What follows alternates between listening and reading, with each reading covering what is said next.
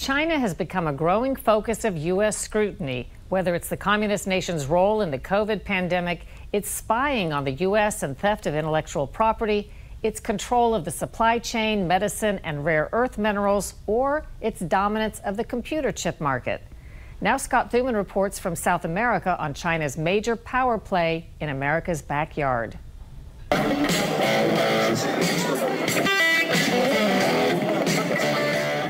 There is a new tune filling the air across Latin America.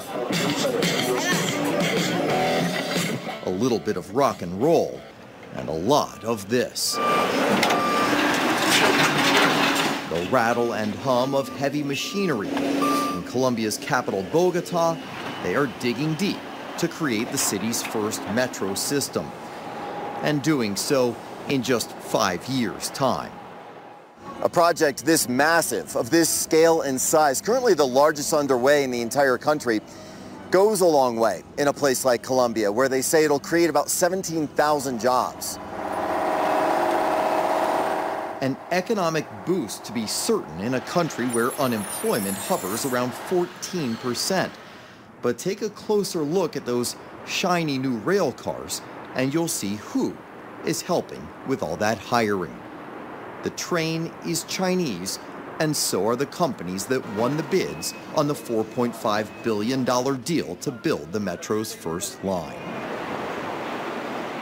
On a hill overlooking the city, it's the same story.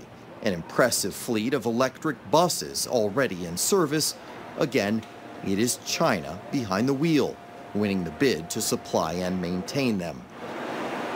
From transportation to telecommunications, Chinese phones, car dealerships, food delivery.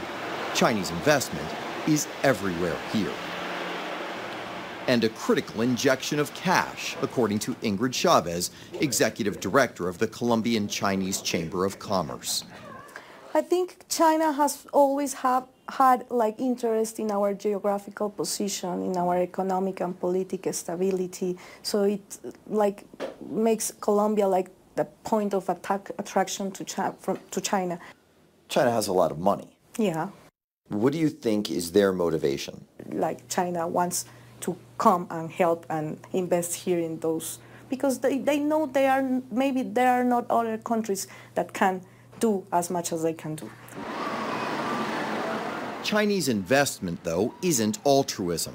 It's part of a plan called the Belt and Road Initiative, spending trillions of dollars across more than 100 nations to expand China's footprint and trade links with the world.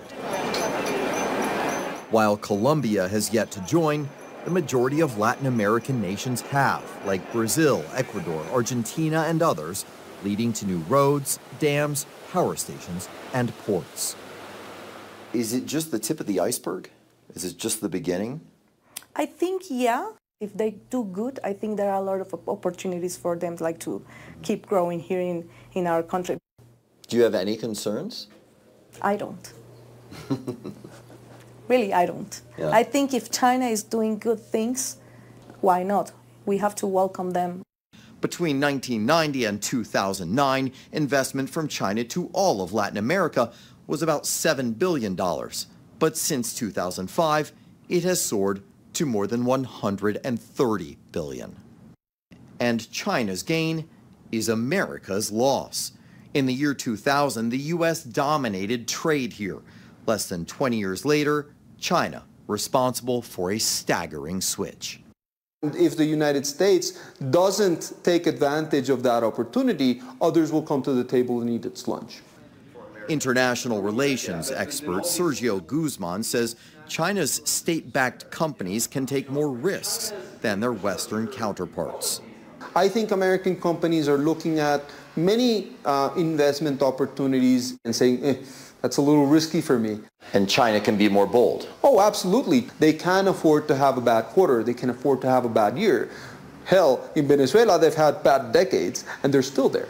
I think America is not necessarily taking advantage of the opportunities that Latin America offers, but also they've sort of taken us for granted in a way.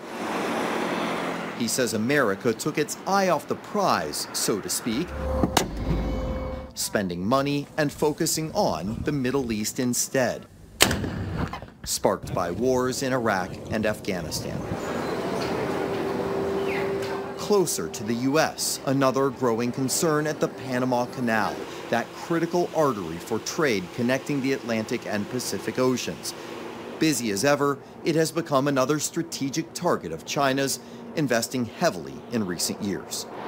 Here in Panama, you can really see it. On one side of the water, you've got the Panamanian port. Directly across and competing with it, the Chinese port.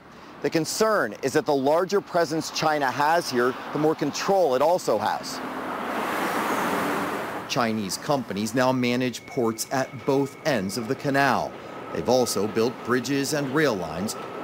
There are always these worries that if China has a footprint, it may also eventually have a military footprint, or it may have control over transit. It may have control over communications. Is that a legitimate worry? I think it's a legitimate worry decades from now. Geopolitically speaking, they're making moves, and they're giving signs of growing importance to Latin America, and the U.S. is not.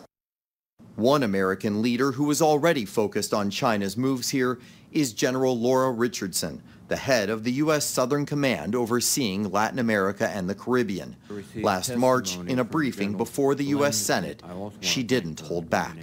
The People's Republic of China, our long-term strategic competitor, continues its relentless march to expand economic, diplomatic, technological, informational, and military influence. For Richardson and many U.S. senators, the Panama Canal is a particular worry, and where we spotted what appeared to be Chinese naval vessels.